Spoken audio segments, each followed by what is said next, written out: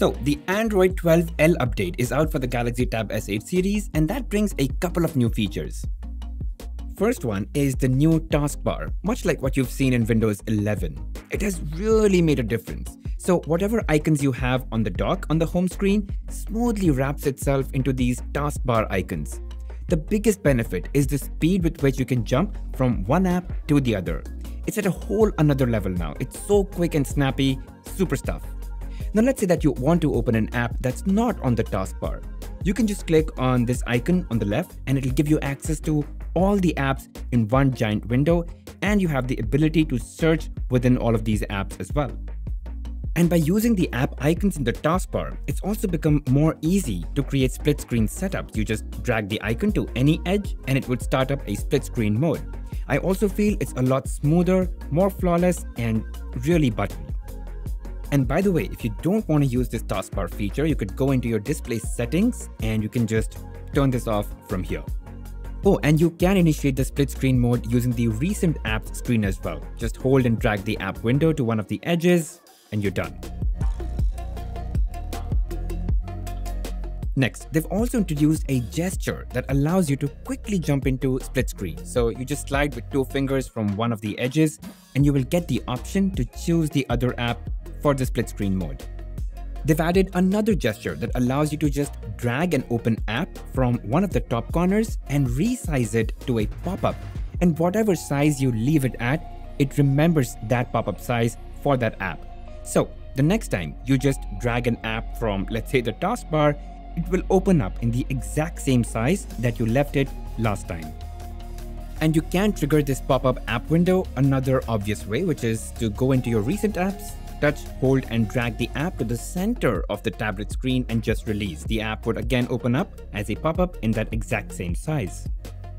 But you know, both of these gestures are turned off by default. So if you go into settings, advanced features, and then into labs, you'll see these 2 options. Yeah, you're gonna have to turn them on. And you can just go into them and it'll tell you how to use them if in case you have any issues activating it. Next, if you use 2 apps or 3 apps together in split screen mode, you can now save that combination and pin it to the taskbar or to the home screen. So once you do that, it simply gets added to the dock, which of course then shows up in the taskbar mode as well. And no matter what app you are in, you can just click on it and it would open up that combination for you. Really easy. And the same thing goes for app trios. So let's say I'm on YouTube Music, I swipe from the left, open up another app as an example, and then I pull up the calendar from the taskbar and create an app trio. Now, if this is a combination that you will use often, you can just save it as a preset onto the taskbar or to the home screen. So I'm just going to close it from recent apps and I'm just going to tap on this app combination and there you go. There's also a significant change in file search. So now I have the capability to search within a folder. Let's say I'm 3 folders deep, and then I choose to search within the current folder only. That narrows down and speeds up my search. And I can now search within the content as well. So let's say I'm searching for the word project. Sure, I get results of file names that contain that word, but I also see photos or PDFs or presentations that contain the word project within the file itself. And that I think is really cool. And lastly, did you know that you could set up your own photos as LockScreen images? And it kind of cycles each time you lock and unlock, so it's pretty cool. Now this has existed, but if you want to know how to do it, let me walk you through it. Go into your settings and then look for wallpapers.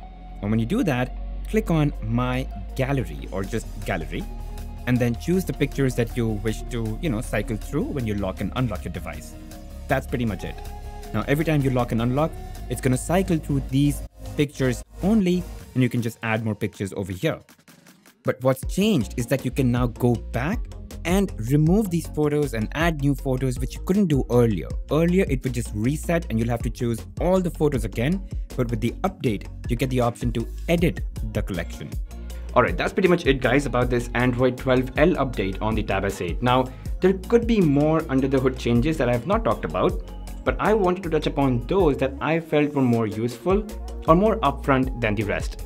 Anyway, that's pretty much it guys. If you have any questions, feel free to drop them in the comment section. And as always, if you did enjoy watching the video, make sure you hit that like button, subscribe to the channel and hit that bell notification icon, and mark all. I'll see you guys in the next one.